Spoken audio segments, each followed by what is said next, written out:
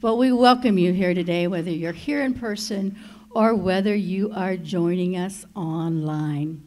We also welcome Wid Hesselbark and his wife as our Gideon speaker today. They're from Woodville, Ohio, so you may have heard of them before. Wid said he's been called by many names, and he answers to them all. So whatever you call him is fine today. So I'm sure he'll have a great message for us today about the Gideons.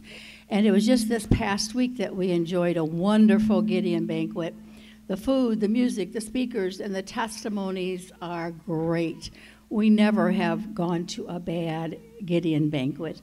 They're just always wonderful, and the Gideons certainly thanked their pastors and their guests with royalty, I would say. Great treatment.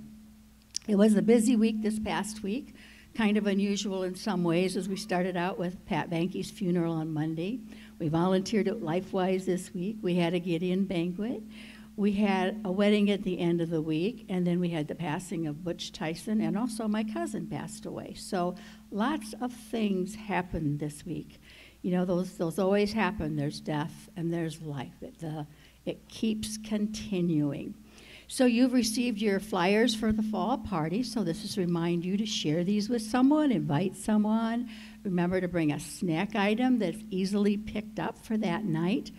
A good time to invite neighbors, grandkids, friends. We invite anybody we can find. You know, there's going to be a Mexican food truck there that night for hopefully people from the town will want to come and purchase some food. I'm going to share an update on Lakota's LifeWise progress. Some of you live in the Lakota district, and this is what's going on there.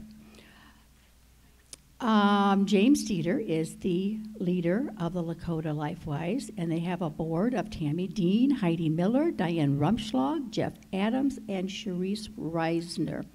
Together, we'll be finalizing the location, transportation, teachers, and volunteers for our first year.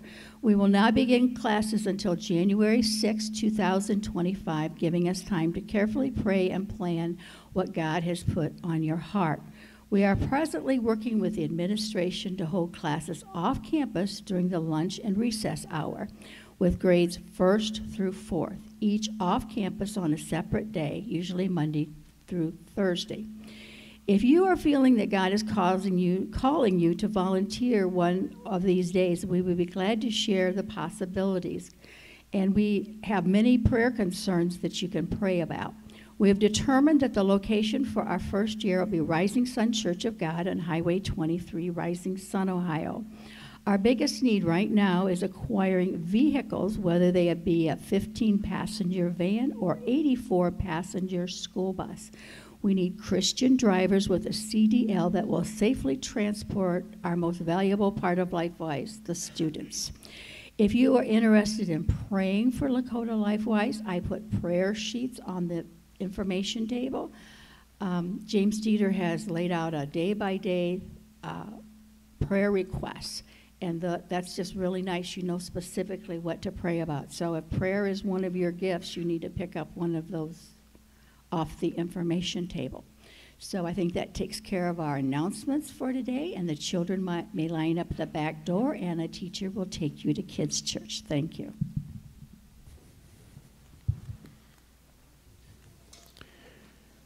We're going to go ahead and take up our regular morning offering, and after Wid speaks, we'll take up the offering for the Gideons. Right now it's our regular offering, so if the ushers will come forward, we'll take up our morning offering. One prayer request is pray that our building plans get approved. They've been up at the building inspection for about 3 weeks, I think. They said it could take 3 to 4 weeks, so just pray that those plans get approved. And if you notice, we started using our thermometer back there to show how we're doing on our next amount of the project that we need to start thinking about in the future, funds. Pray for Judy Tyson, her family. Butch passed away this week. She's going to be giving us final dates for a memorial service. We're going to do something in the near future, so I'm just going to keep her in prayer and the family. Let's pray. Heavenly Father, we just thank you, Lord, for this day, and we thank you for the opportunity we have together to hear your word. We pray that you would continue to be with the plans for the church, Lord, that you would help them to get approved and just continue to watch over that project. Lord, we pray for Judy and her family. Lord, just continue to comfort them and just be with them and bless them and just guide them through this time. Lord, we just thank you for your faithfulness to us. We thank you for your love and your mercy towards us. Lord, we just ask you to bless this offering now. In Jesus' name we pray. Amen. We're glad to have Wid Hasselbart with us this morning. Wid's from Woodville? Okay. You know, I knew his dad. I hardly got to talk to you this morning, but anyway, I was on a board with his dad at one time, so just glad to have him here to share about the Gideon message, and he's going to come up and do that now. And I don't know if anybody else knows it, but Rex Neitz is a Gideon. Rex is a Gideon, and Rex always is an encouragement. Rex is the one that got me into the Gideons, so that was a long time ago. Okay, there you go. Thank you, Pastor Ron. It's good to be here this morning. Wanted to share with you some things this morning, why it is so important that we as Gideons, the gentleman over there, and Ron too, why it's so important we hand out these little Bibles and the lives they change. I may not even need this. I got a big enough mouth where, can everybody hear me? Hold it up to my mouth? Okay. And the first example I have this morning, a few short years ago, there was a church couple visiting an elderly couple, and the gentleman visiting noticed a picture of a serviceman on the couple's coffee table, and he asked if that might be their son, and the man quietly got up, didn't say anything, went to the back of the house, came out with a little camouflage worn Gideon Testament, and he said that their son went into the service at a young age and worried about his salvation, which they were pretty sure he did not have, and some time went by, he was killed in action, and he pulled out this Bible, and in it was a note that said from his, along with all his personal belongings, that there was a note from his immediate commander, and his commander said that when they found his body, where they found his body, there was a note. I get so excited about sharing this stuff, you know. So I'm going to go to my notes. The note said, "We found the body of your son in a fighting position. This Gideon Testament was clutched in his hand, and his fingers were inserted in two places, John 3:16, and in the back cover where the plan of salvation is in these Bibles that we offer. Your son signed it 2 days before the bullet found its mark and took his life. The father gently closed the note, placed it back in the Testament, and he told the visiting couple they wouldn't take $1 million for that Bible. And he said that when the days are long and the nights are lonely, we take it out and we read and have the promise from the God who cannot lie. We will see our son again someday." All of you know what we do as Gideons. We hand out Bibles at the county fairs. Tara, Owens, the guys in Toledo do, do that. We hand them out at schools. We are not allowed on school property. We have to stay on the sidewalks. Third world countries, the Gideons can go right into the schools. And I think what we're well known for is putting Bibles in the hotel rooms. The average stay time of a Bible in a hotel room is 6 years, with the potential of being read by 2,400 people. I don't know where they got the statistic. I'm just reporting that. It's pretty promising, and we want people to steal the Bibles out of the hotel rooms. It didn't used to be that way, but we want them to steal them because we leave extra Bibles with the managers, and they just refill the room with if somebody takes one. It used to be that 90% of the hotels had Bibles in them. That's down now to 48%. And I'm thinking if that, because the hotels don't want to offend people with the Word of God. I have another example of why we hand out these little testaments. I don't do PowerPoint, but I want to go around. I want everybody to see this picture of this gentleman named Don Preston. Real quick. That's Don Preston, right here. Nice looking guy, huh? Yeah. Yeah. Yeah, Don Preston. Everybody see him? Not a bad looking guy. That's Don Preston. Right there, sir. Uh-huh. You may have seen this one. Don Preston. Okay. Don Preston.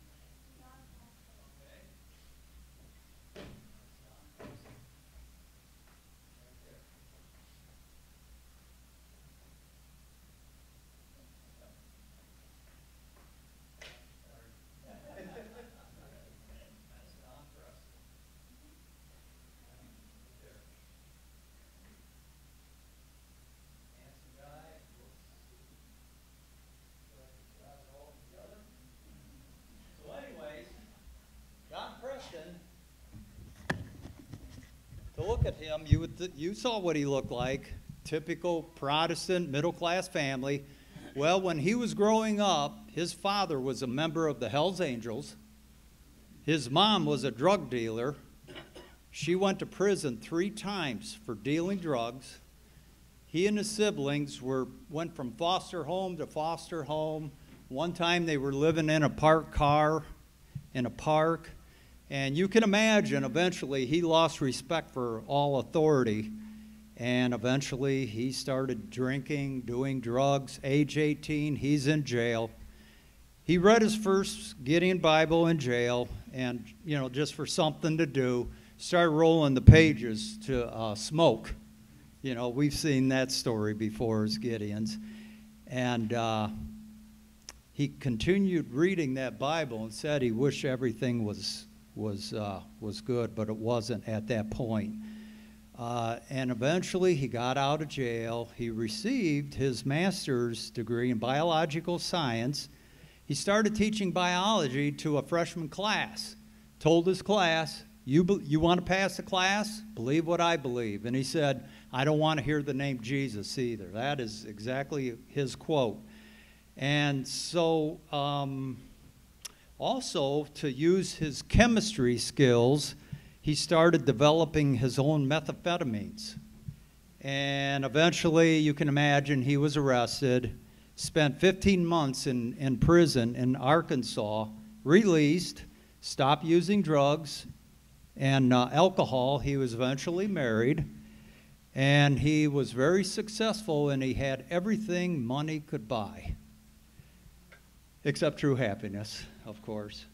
He and his wife divorced, resulted in him started drinking and doing drugs again, and this was hard on his family members, being his 3 children. His daughter Stephanie started using drugs, and he eventually ended up back in prison.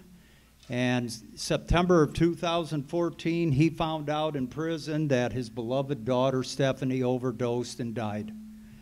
He was devastated, fell to his knees into a fetal position, cried out to God, I surrender, do with me what you will. He refers to this as his Psalm 138 moment. And the day I cried out, you answered me. You made me bold with strength in my soul. Today, Don's on a staff at a Christian college. He has 7 grandkids from his 2 remaining sons. And you saw his picture. That's him today. What a story. That's why it's so important we hand out these little Bibles. And there's ways you can help us as Gideons. Of course, you can continually pray for us. For people's eyes to be open when we hand out these Bibles. Pray for the safety of Gideons traveling overseas to hand out Bibles. A lot of these guys go in unsafe places and hand out Bibles in some of these third world countries and so forth. And I see you have a Gideon card rack back there. Please use these Bibles. They're really easy to use. In memory of someone, you just pledge a couple Bibles. They're $5 each. And then you can get the... I didn't look at it too close, but I encourage you to use the Bibles, Gideon Bibles. The gentleman there maybe can help you with that. And also, I pray for new members. If there's any gentleman here, retired or currently working, sergeant or above, businessman, professional man, or anyone with a guy with a 4-year degree is qualified to be a Gideon. If any of you today are qualified and you feel pulled by God to join the Gideons, we definitely need more Gideons to hand out millions of Bibles worldwide. So I do challenge you guys, you know, if any of you feel called today, just pray for new members, please. I want to finish up with one more testimony. Sandy Boyd. She, page 1. Sandy Boyd, we okay on time? Sandy Boyd, she was introduced to witchcraft at the age of 9 by her grandmother. She did seances and witchcraft with her grandmother and friends. And by age 11, her dad introduced her to drugs. She was addicted to those drugs at age 11 and a willing participant of the occult. She watched her 13-year-old sister rebelled. She was put into a psychiatric ward for manic depression. And, well, we know what that's all about. She just was rebelling because of what was going on in the house. And at age 17, Sandy ran away from home looking for a better life. Her dad would stalk her and follow her. Eventually, she was married. That marriage produced a daughter. Then there was a divorce. She lost the daughter in that divorce. And she was still prostituting her body and drugs and just a mess. She got married a second time, and that marriage produced a daughter. A divorce followed that. Marriage, but she did receive custody of her daughter. I think the first marriage was a son. I'm sorry. One night, as she was laying in her bed, she felt a nudge at the bottom of her bed, and she opened her eyes, and she saw what she said was an 8-foot hooded figure that told her, it's time. It's time to teach your daughter what your grandmother taught you. And so she came to the conclusion the best thing for her to do would be to take her life. She drives out to a remote field. She's holding in her left hand a razor blade, sobbing, because she wanted her daughter to have a normal life. And she's sobbing, and she's in this car she bought from a drug dealer a few years ago. And her hand goes down between her driver's seat and the console, and she felt something. Gideon Bible. Gideon Bible. She started reading. She received Christ, signed the page, the back page, right at that very moment. And today she's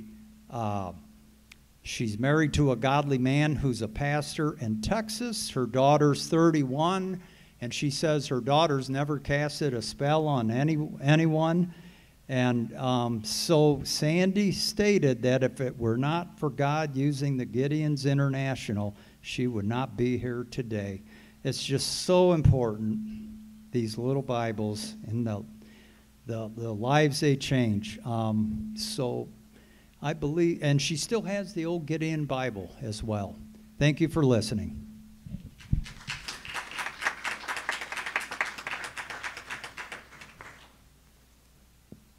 Thank you. You're good. We're going to take up an offering now, and just remember that this offering is for the purchase of scriptures. All the money goes towards purchasing Bibles, so I always remind you of that. It doesn't. The Gideons pay their own way to everything. So let's pray. Heavenly Father, we just thank you for the Gideons and thank you for their faithfulness. Lord, we just ask you to bless this offering. Lord, just use it to further your word being spread throughout the world. We just thank you for that in Jesus' name. Amen. I don't know if you ever wondered, and maybe nobody ever thinks about this, but I was thinking, isn't it interesting that you can get men who believe that passing out a book is worth their time, their money, their efforts? And the Gideons, they keep handing out the Word of God. They just keep doing it. They've done it for 20, 30 years, something like that. And they just keep doing it. They just keep doing it. And I believe, as we think about it, it's because they believe the Word of God is alive. Yeah. It's not just a book. Amen. It's alive. And it produces results. Yes. It produces results. And if that's true, which I believe it is true, then I think it's important for us to think about, how do I see the Word of God? And what does the Word of God mean to me? What does it mean to me? What does it do? If it's alive, what does it do? How does it produce results? And I want to look at some scriptures this morning that talk about the Word of God. And I'm going to start in Psalm 119, verse 105. It says, your word is a lamp to my feet and a light to my path. And that's God's word, written or spoken. Sometimes you hear the Word of God. Somebody can speak the Word of God, but they must speak what the written Word of God says. It's not just what somebody thinks and some words that somebody throws out, but when somebody speaks the Word of God, it has to agree with the written Word of God. They can't disagree. But it says, His Word gives me direction and guidance. Gives me direction and guidance. It says it's a lamp to my feet. When I think about it, I think, okay, lamp to my feet. That's right here. The Word of God guides me where I'm at. Guides me where I'm at today, this afternoon, for lunch, where you go. The Word of God is there to guide your steps in the immediate. And it also is a light to our path. The path ahead of us. It's a light for the path that we take. I always think that, the Word of God, I believe it lights a path. It doesn't always mean we take that path. Don't blame God for every path you take. Amen. I believe He tries to guide us down paths. I remember Pastor Eric Brown, he shared one time, he said, if you look at what's going on today, think back to the decision you made 5 years ago. What's happening right now isn't usually because of what you did right now, but it's because of decisions you made, the path you chose. What path do you choose? So I believe God wants to guide us today, right where I'm at, and He also wants to guide my future direction. Where am I going? What am I doing? And so the Word of God. And how does that work? I believe it comes when we read it. God can use things in His Word to show us direction, to show us guidance, can show us paths to take. And when you think about paths, one of the greatest paths is the path to salvation. The Bible says the path to destruction is wide.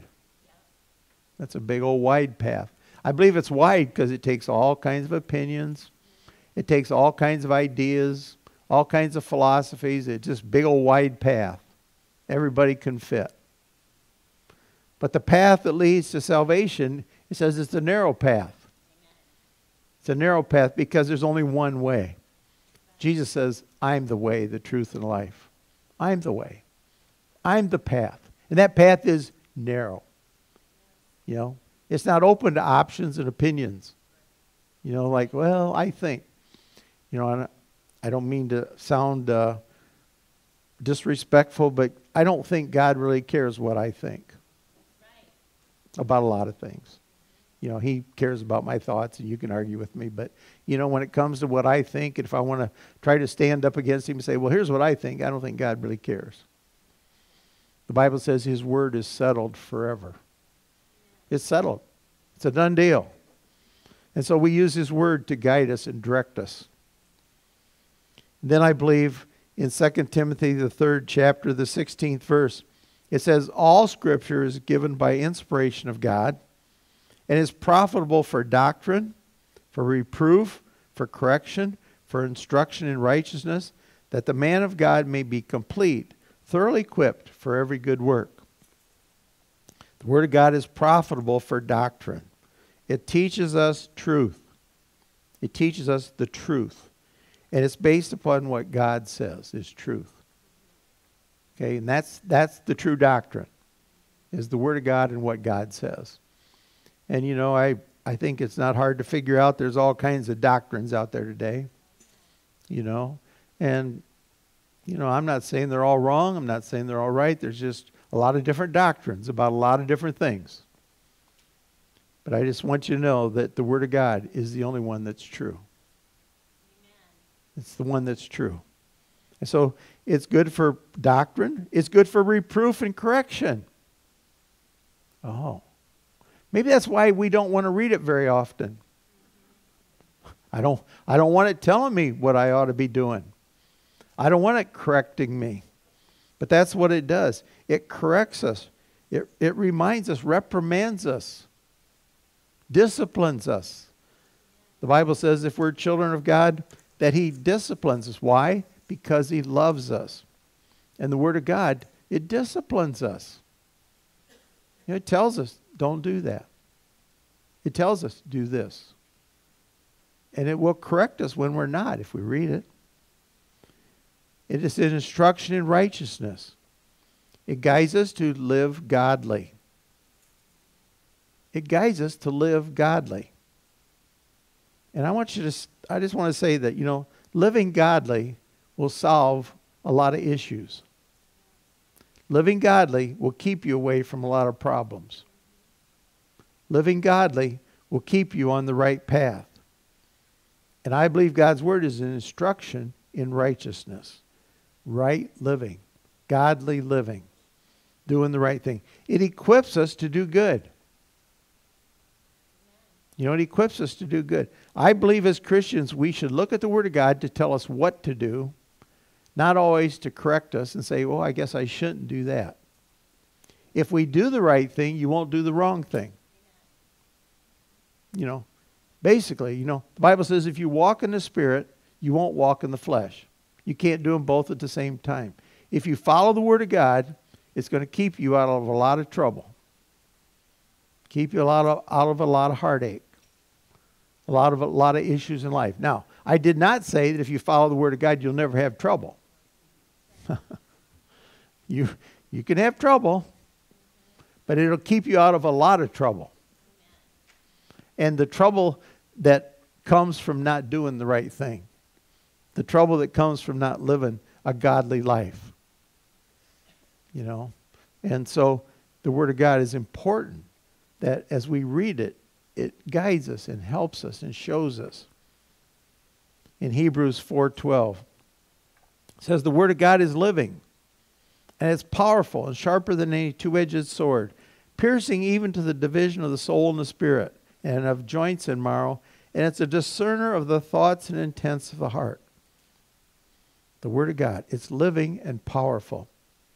See, that's why the Gideons hand it out. See, they hand it out because they believe if they hand that little book out, That inside that little book is the Word of God that's living and powerful. Yes. And then when people pick it up, yes, it's going to make a difference in their life. Amen. Now, they don't say that everyone they hand out is going to do that.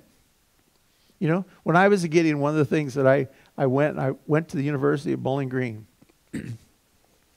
And I don't know, we handed out, I don't remember, thousands of them. I mean, we stood and we handed them out. We're handing them out to kids, you know.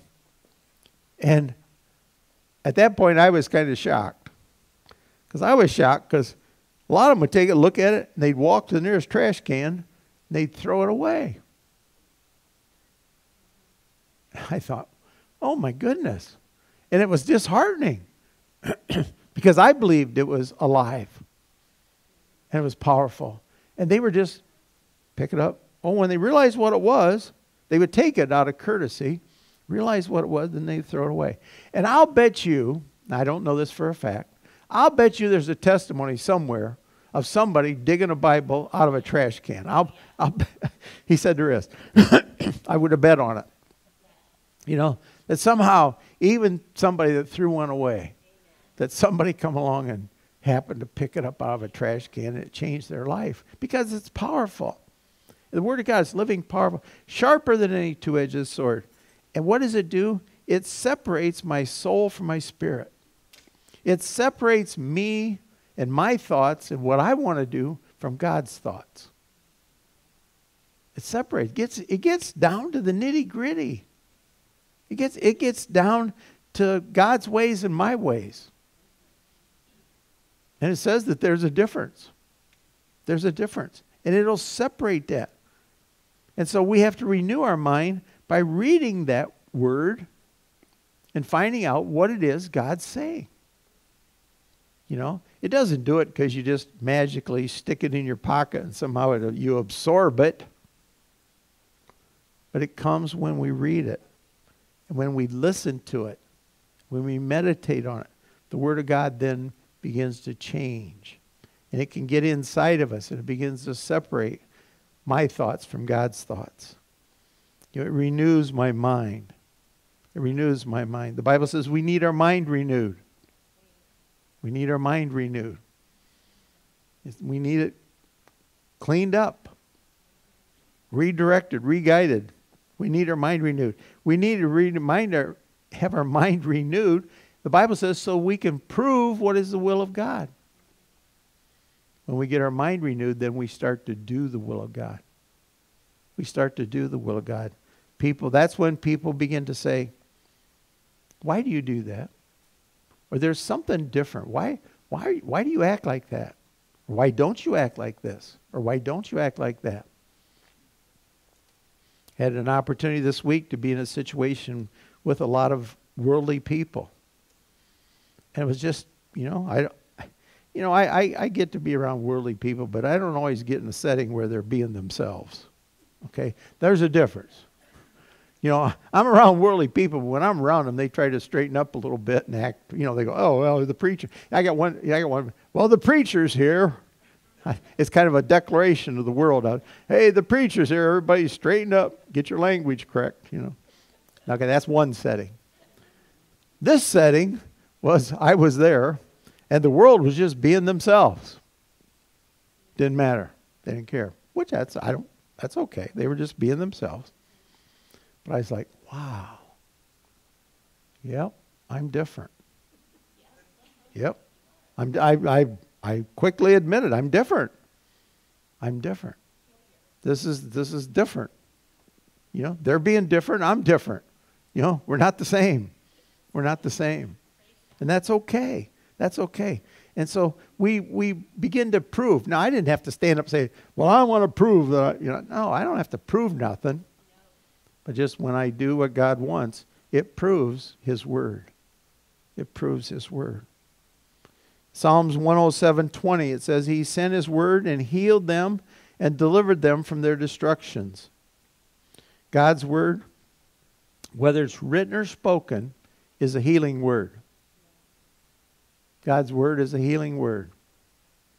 It's a healing word. I remember when Charlotte, she's with us again today, and I remember when she shared about going through her process of being healed, how she just stood on the Word of God, read the Word of God, listened to the Word of God, meditated on the Word of God. That's what she was doing. She was getting that Word inside of her that says He sent His Word and healed them. You get the Word inside of you. Because I don't know if you've ever been through anything that's pretty serious. You know, there's a lot of word going on when you're sick and really serious. There's a lot of word out there. You know, and I'm not condemning doctors. I'm not saying anything bad. They're going to tell you to the best of their ability exactly what they think. And that's good. That's good, but that's their word. It's an educated word, and I'm not against that. But I believe as Christians, we need to listen to the Word of God. And in the midst of that, we look to the Word and let the Word bring healing. It's important. You know, the Bible says, whose report do you believe? You know, you always get a report. You know? And whose report do you believe? Now, the doctor may say, wow, you're really sick and you've got a serious problem. There's nothing wrong with saying, well, yeah, that's true. But I also believe the report from the Lord. Amen. You know, I also believe His Word. And we believe the report of the Lord. And so we trust Him. We look to Him. His Word can bring healing. It can bring healing to us. In Proverbs 4, starting at verse 20, it says, my son, give attention to my words. Incline your ears to my sayings. Don't let them depart from your eyes. Keep them in the midst of your heart, for they are life to those who find them and health to all their flesh. It says, pay attention to my words. Pay attention. How do we pay attention to the Word of God? Well, I say it, and I say it, and I say it. To pay attention, you got to read it. You got to read it. You got to take time to read it. If you don't read it, you're not going to pay attention to it. Now, I don't want to show hands, but has anybody ever found it hard to read the Word of God? Hard to find time. Thanks, Ashton. Find it hard to read the Word of God. Why do you think that is? Why, you know, if it's just a book, why is it hard to read? It's because it's the Word of God and somebody doesn't want you to read it. We have an enemy. The enemy doesn't want us to read the Word of God. So that's why it's hard to read the Word of God. It's hard to find time sometimes. You got to fight that. You got to resist that. And you got to take time. Pay attention. It says, give attention to my words. Incline your ears to my sayings. Listen to what God is saying. Read His Word. Why? Because it gives life. It gives life. It brings life. And so obviously, Satan doesn't want you reading it. You know, he would rather you just stay kind of believing that you're never going to get better. Nothing's ever going to change. Nothing's going to happen. You're just doomed. The Word of God comes and it gives life and health. It says it gives life and health. And it says, keep it in your heart. Keep it in the midst of your heart. Why is that? Because that's where you need it. You need it in your heart. Here's what happens. You read the Word of God and you look at it, you read it in your head. Now in your head it's information. I'm not opposed to information in your head. But when it gets in your heart, it's yours. When it gets down in your heart, it's yours. And nobody can take it away. Amen. Nobody can take it away. That's why my mom always said, you need to memorize the Bible. You need to memorize. You need to get inside. Someday you may not have a Bible. As I remember saying, someday you may not have a Bible. But if you got it in your heart, it's always there. Yeah. And it's always there. It's yours. When it gets in your heart, it's yours. Yeah. Now, in your head, people can mess with it. You know, and there's a difference. You know, in your head, somebody can talk you out of it. In your head, you can doubt it. In your head, you can wonder and question. But when it's in your heart, nobody can touch it. It's yours. The world didn't give it to me, and the world can't take it away. It's yours. It's in your heart. And that's where it needs to be. It needs to be in our heart. In our heart. My last scripture is from Luke 11:28. Jesus said, more than that, blessed are those who hear the word of God and keep it. Blessed are those not just hearing the word of God, but those that hear the word of God and keep it. The Bible also says, be doers of the word and not hearers only, deceiving yourself. You can hear the word of God, you can hear the word of God, you can hear the word of God. I would venture to say most people hear more of God's word than they ever keep. Now, I'm not saying that's all bad, because at least you're hearing a quantity of the word of God. But I believe that it's more importantly not just hearing the word of God, it's what do you keep? What do you keep? That's why people can go to church and hear the word of God forever and never do it. Never makes a change. Never changes anything. The word of God is meant to change. It's meant to correct. It's meant to show us. It should bring change in our lives. We should say, I never thought about that. Maybe I ought to do that. Maybe I should not do that. Maybe God would want me to do this. Maybe this is what God is saying to me. I often think, I think about a lot of things, but, people say, wow, Pastor, good message. And I appreciate that, It's better than saying, boy, that was a crummy message. So I do appreciate that. But what really makes my day is when somebody says, that changed my life. That changed my life. I'm different because of the word of God. It's made a difference in my life. We need to keep the word of God. Do the word of God. It needs to become such a part of us that it's just who we are. It's just who we are. It's supernaturally natural. It's not natural. What's natural isn't good. The things that come naturally aren't good. Sin comes naturally. I've said it many a times, you don't have to teach your kids how to sin. It comes naturally. You don't have to teach them to be selfish. They figure that out real quick. I want that. It's mine.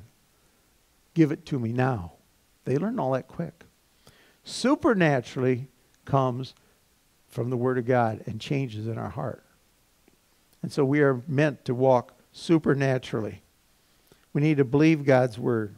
We need to act on His Word daily. We need to confess His Word. Confession is really important. Confessing the Word of God. And sometimes confessing the Word of God is really hard, because you're going to confess something that's not happening. Sometimes you're going to confess what the Word of God says as opposed to your circumstances. You're going to confess that this is what I believe God says. This isn't what's happening. The Bible says we walk by faith and not by sight. We continue to trust the Word of God. We continue to trust the Word of God. We trust the Word of God for people, for family members. Some of you are going through really tough times with family members that are just, they're just not where they should be. I'll put it that way mildly. They aren't where they should be. And that's true. But you believe the Word of God and what the Word of God says. And you confess the Word of God. God so loved the world. That kind of covers everybody. God so loved the world that He gave. And so you believe the Word of God. You believe the Word of God to change the impossible. I say to this mountain, be removed and cast into the sea. Not because, not because I want it or it makes my life easier, because that's what the Word of God says. That's what the Word of God says. And so we trust Him and we receive it into our lives. It's not going to do you any good on a shelf. It'll do you some good if you read it. It'll do you a whole lot of good if you receive it. There's a whole lot of things that God has that He offers us, but until we receive it, it's not ours. You have to receive it. I have to receive what the Word of God says. I receive what He says. If that's what the Word of God says, I receive that. I receive that in my life. And I thank Him. I thank Him for His Word. You get a whole different appreciation of the reality of the Word of God. And it's available to everyone. I mean, they're telling stories about people, stick your hand down beside your seat of your car, find a Bible. I mean, figure that out. Well, you can't. But that's what God does. And it's available. It's available. For us, it's readily available. For us, it's super available. Probably most of us got 3 or 4 Bibles laying around the house. They're readily available. But only what you receive is going to do you any good. It's only what you receive. Let's all stand. Heavenly Father, we just thank you, Lord, for your word. Lord, we thank you for what you say. And Lord, help us to receive that word in our hearts. Lord, help us to receive whatever you say for us. Lord, we thank you that your Holy Spirit speaks to us and shows us what we need. So Lord, just open our hearts. Help us to receive all that you have for us. And Lord, help us to walk according to your word and according to what you say. We just thank you for that in Jesus' name. And everybody said, amen.